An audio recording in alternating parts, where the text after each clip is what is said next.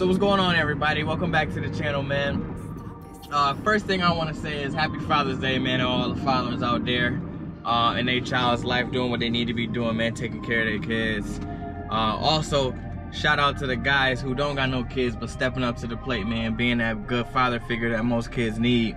But anyway, let's get into this video, man. So I want to make a video for the people who starting up YouTube channels, because I remember when I first started mine wasn't like the easiest experience, especially creating a channel and all that good stuff, knowing how to upload, what to put in the upload, titles and stuff like that. So 5 quick things I want to tell you on what y'all should do to start up your channel. Y'all don't have to, but 5 things that I kind of experienced what I should do from now on. So the first thing is like having your camera equipment. So I started off with the iPhone 8.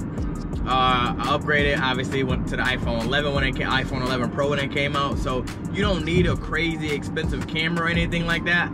I also used 2 GoPros at the time. When I first started on my channel, I had a GoPro Hero Sessions, and I believe I had a GoPro Hero, I want to say 5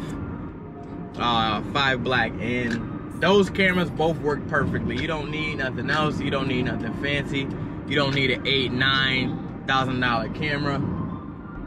It's just not necessary for startup. You don't need that.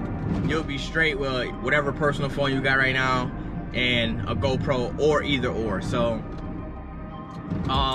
you don't have to have the latest GoPro either. Save up a couple $100, get you like a GoPro Hero 5, 6, or 7. You don't have to have the latest. I got 8s because they had a good trade-in program. So if you trade in the old cameras, you'll get $100 off the new camera. So I thought that was pretty good to upgrade, so that I could have some fresh new cameras when a Hellcat come in. But yeah, you don't need no crazy high-end cameras, man. Stick to the GoPros or your personal phone that you're using at the moment. Those gonna work the best. The second thing is software. So when it comes to editing the videos, I'm not sure what you can use for PC. I don't know if PC has any free editing softwares, but I had already had a Mac when I first started my YouTube channel. So for that matter, I just use iMovie. iMovie is free on any iMac, or I think iPads too, they come on, or iPhones as well. It's free, super easy to use.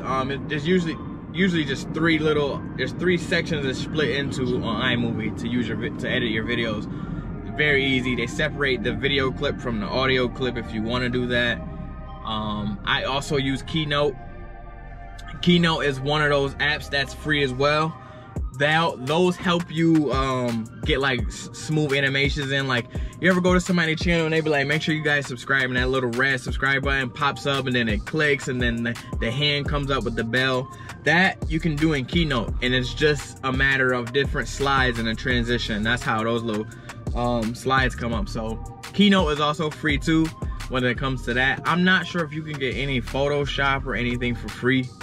I'm pretty sure you gotta pay for all of it. I don't know if Photoshop has like a trial mode that you could just keep using to edit some videos here and there, but I'm not sure. I'm not really a big PC person. I always had like a Mac or something like that, or an iPhone to edit my videos. So now when it comes to actually uploading the videos, what you wanna do is you wanna make sure you got tags in your videos. So what a tag is so let's say you go to search like Acura NSX, right? Those tags you want to put in your video. So it's called a tag because it's one of those, you want to have it one of those main words looked up for your video when people go to search it. So again, if you go to search Acura NSX, so in your tags you want to put Acura NSX, the year, or you could put Acura NSX as one word. Just try to put as many tags as possible in your video so that when people go to search it, you have better chances of people clicking your video or actually finding your video. So like when I get my Hellcat, for example, I'm gonna put 2020 as a tag, Hellcat, Charger, wide body. Just put as many tags as possible. Like most of my tags, I put Mopar right now. For my Chrysler 200, I used to put Chrysler 200, 200S, 200 all-wheel drive. Just put as many tags in as possible, because that helps people locate your video when they type in a certain word phrase in the search bar. So just make sure you doing those when you're editing, when you're uploading your video. You can't miss it. There's a big tag section for your videos.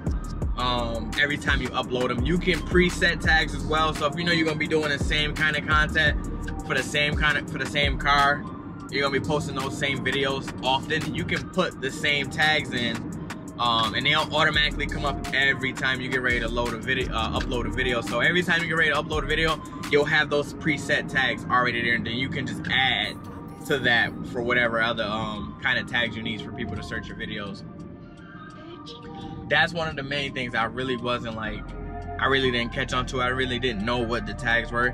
So if you click on any video on YouTube right now, if you look right under the video, you should see like these little blue words, and those are the tags. So when you search something, those little words are the main thing that helps you find that video. So make sure you're doing that for sure, because that's gonna help you get more views, help people find videos, multiple different videos for what they're looking for. So they may have watched 5 different videos, but as long as your tag had one of those words in it, you may come up on that page of a video. So just, again, put as many tags as possible when you're doing that, when you're uploading your videos. Now, when you're doing these videos, something nobody told me, obviously, when I had to find out for myself, and I didn't find out until I had 1,000 subscribers, because you won't know until you get to that point. Make sure your videos are at least 10 minutes long. Now, that could be an 8-minute video with an intro and an outro, or just 10-minute long video, period. Because what happens is, when you get monetized, if your videos aren't 10 minutes or longer, they will put an ad right at the beginning and right at the end. Now, what that means is, obviously, most people are gonna watch that first ad, but the problem is, a lot of people don't watch the full video. So even when your video ends, they're not gonna sit there and watch that ad. They're just gonna jump to the next video. So, not a bad thing, but at the same time, you wanna get those ads looked at before the end of your video, so that you get paid for your videos, or paid for your views, or whatever you wanna call it. So make sure that they're 10 minutes, because when they're 10 minutes, they put an ad like 2 minutes after your video begins, and then I think they put one in at like 6 minutes. I'm not 100% sure, but they put one a couple minutes after it starts and a couple minutes before it ends. So that way, if somebody watching the video, they'll have to get to that ad before they get to the last couple minutes of the video, which is what you want. You don't want to have it just watch one ad, and then at the end of the video, if the people really mess with your videos like that, they'll watch the whole ad. But again, most people don't have that attention span, so once they get to the end of your video, and your video about to end, and then that last ad pop up, they're just not gonna watch it. They're gonna go to the next video, most likely. And I know this for a fact, because I do that sometimes, just because it's like the video over while I want to watch the ad. It's just annoying, even though you could watch the first 5 seconds of it and then skip it. But so make sure, for that reason, you want to make sure your videos are at least 10 minutes long. So that way you could get those couple ads in the middle of your videos, instead of right at the beginning and right at the end of your video. Because obviously you want to get paid as much as possible. But that's just a tip for most people who looking to do their videos. Make sure they're at least 10 minutes long. 10 minutes long, so that when you get monetized, boom, all your videos is 10 minutes long, you're good to go. You don't gotta worry about it. You're gonna have your couple ads in the middle. You're gonna have one at the beginning, one in the middle, and you might have one towards the end too, because of that reason. So now again, when you start your YouTube channel, YouTube doesn't tell you that. They don't let you know. I had a couple people that were doing YouTube. I don't know if they knew about it before they got monetized or not, but just one of those things nobody let you know about. And you should pay close attention to it before you start doing your videos.